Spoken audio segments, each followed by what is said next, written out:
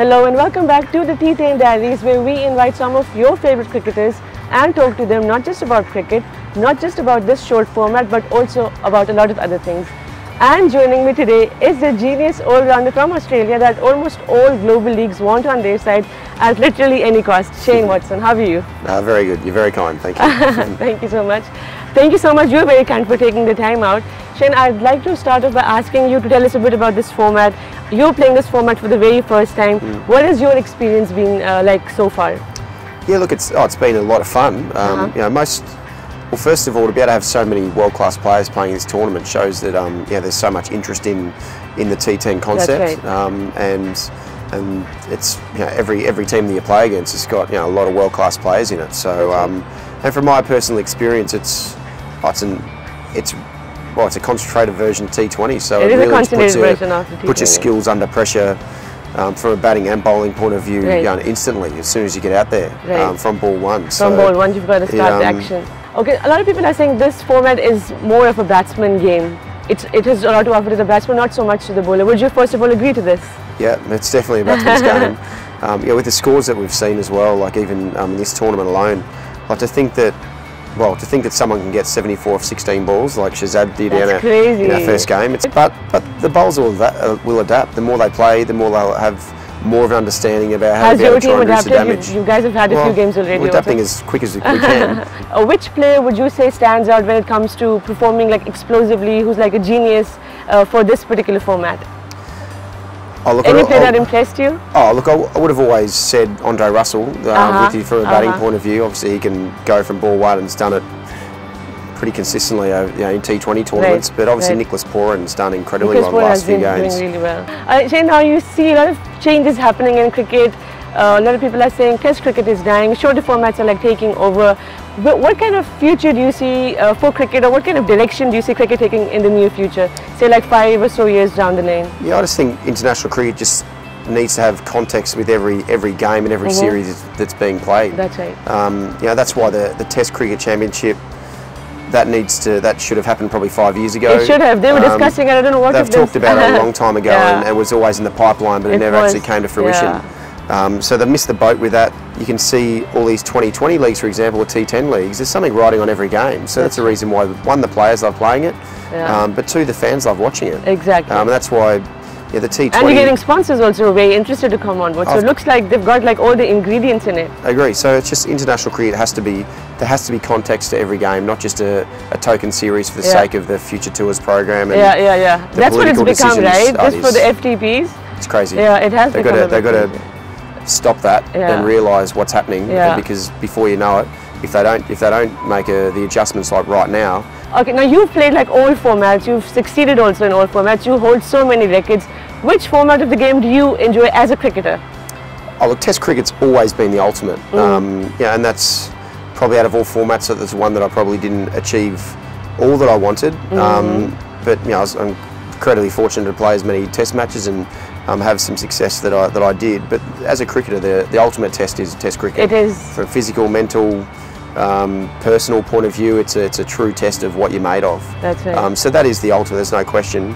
But now, I'm just incredibly fortunate to be playing T20 cricket and still being able to play at this stage of my career. And you like hot property. Every franchise wants you. I'm not so sure about that. If I'm able to perform, then it's nice if I can contribute. But that's the beauty of being able to play in so many incredible tournaments around the world. It's a lot of fun. It is a lot of fun. So let's move on now to slightly lighter side of life, so to speak. We've been told that you're a fan of Japanese cuisine. Is that right? Yeah. You are. Okay, and we've also been told that you're a pro when it comes to using chopsticks. Is that also right? You average like I'm experienced at using chopsticks. I wouldn't say I'm a pro. Okay. So what we're going to ask you to do is, we've got these baby marshmallows, and you have 20 seconds on the clock to pick marshmallows using the chopstick and transfer them from this tray onto this bowl right here. And each marshmallow is worth a point. And we've got a few chocolates in there which are quite slippery to pick using a chopstick, and those carry 5 points. Okay. We had Rashid Khan before you came in, and it was his very first time using chopstick. Well, that's challenging. He did quite well. Did he? I'll tell you what he scored after we see what you scored. Okay. Alright, start. You're aiming for the chocolate. Oh, okay. I can already see you beating Rashid at least. These ones are difficult to get. Oh my god. Okay. Maybe I can already ask you to stop. I don't think anyone can get anywhere close to your score. How are we doing on time? Oh my gosh. So you stop. Oh, okay. I'm not even going to bother counting those. You've like almost transferred. I had to go for the big ones. You went for the big ones, and how did you? I mean, I find them really slippery. No, I just got to get it in the right. And even the fish sushi, I have to like poke my chopsticks in those. Yeah. Okay, you've definitely beaten. You've got 3 chocolates, so that's 15. 16, 17, 18, 19, 20, 21, 22, 23, 24, 25, 26, 27, 28, 29, 30. Almost 30. I do love my Japanese food, so I'm going to practice. You do, that's evident. Yeah. Rashid was nowhere close to you. He managed to score 10 points. That's good for his first time using chopsticks. So if I had to do that first time, I'd have got nowhere near that again. Alright, so now Shane, let's really quickly move on to the last segment, which is like our little super over. We'll throw 6 mind-challenging questions at you. They're tricky questions. I'm sure they will be. And we'll see how you perform.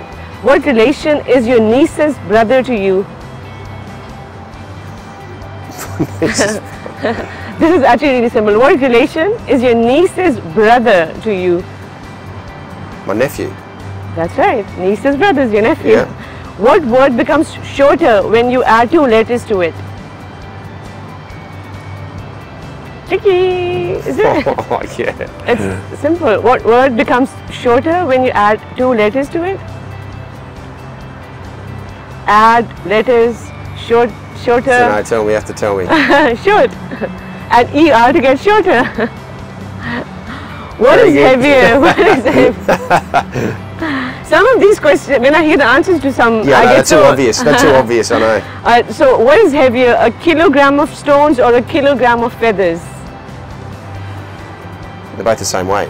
That's it. So we've scored our very first point. Yeah. Which letter of the English alphabet flies, stings, and sings?